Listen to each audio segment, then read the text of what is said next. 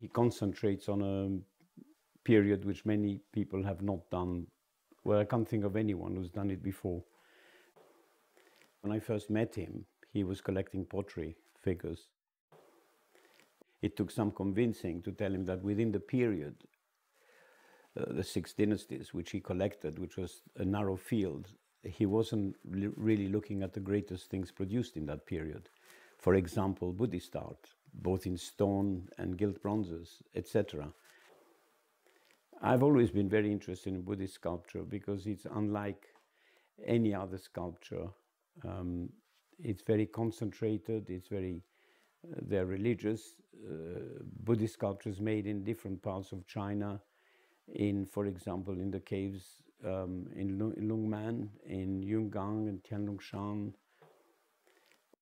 trying to get the collector to see through his eyes, to allow to be persuaded, and provided the dealer is honest and has the interest of the collector in mind, then it can be a very interesting tandem where they can work together.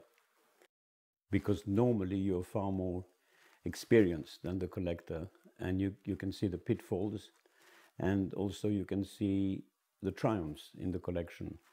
When you buy icons, when you buy great pieces, to be able to convince him that this piece does belong to his collection.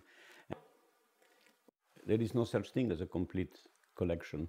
You can always go on adding, and there is always something that the collector hasn't got, or something that is discovered recently. So I don't think you can complete a collection the way you can complete a stamp collection when you know the stamps that have been produced.